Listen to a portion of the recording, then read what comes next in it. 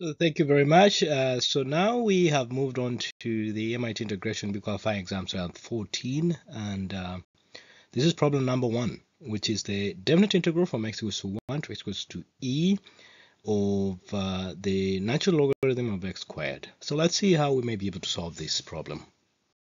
So integral from x equals to 1 to x equals to e of the natural logarithm of x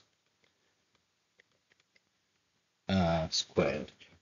It's an interesting problem. One thing we may be able to use is the rules of logarithm. If you have log of a to the power b, that's the same as b log a, right?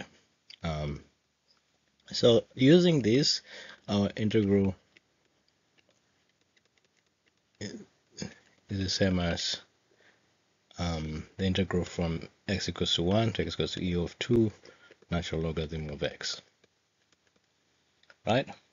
And one thing we can now do is pull the 2 out, and then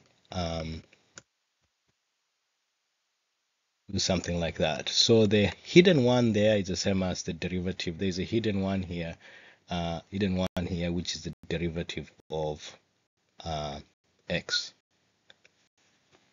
So what we're setting ourselves here is to use what we call integration by parts. So if you have an integral of a product of u and the derivative of v, after you integrate that, you get the product of u and v function v, u and v, minus the integral of the product of v function v and the derivative of u. So that is such that our problem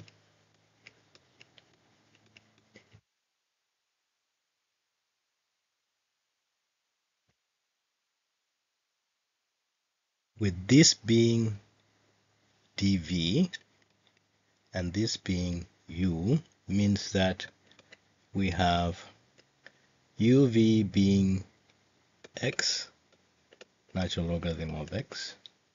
We have 2 here, so this is uv 1 e minus 2. V is going to be x. The derivative of natural logarithm of x is 1 over x from 1 to e.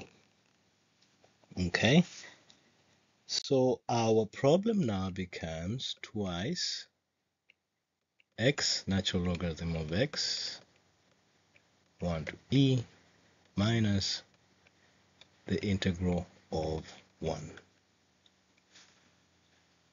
Okay, so let's spread this out a little bit. So 2 limit as x tends to e of x natural logarithm of x minus limit as x tends to 1 of x natural logarithm of x minus, when we integrate this, we get x twice x 1 to e. Now as x tends to e, log of e is 1, and so we get e minus log of 1 is 0, so this is 0 minus 2 x tending to, so we can just limit as x tends to e of x minus limit x tends to 1 of x, right? So this is 2e minus 2, this is e, this is 1, so minus 1. Okay, so this becomes 2e minus 2e plus 2. Cancel. Therefore, the integral from x equals to e 1 to x equals to e of the natural logarithm of x squared equals to 2. And that, ladies and gentlemen, is our answer.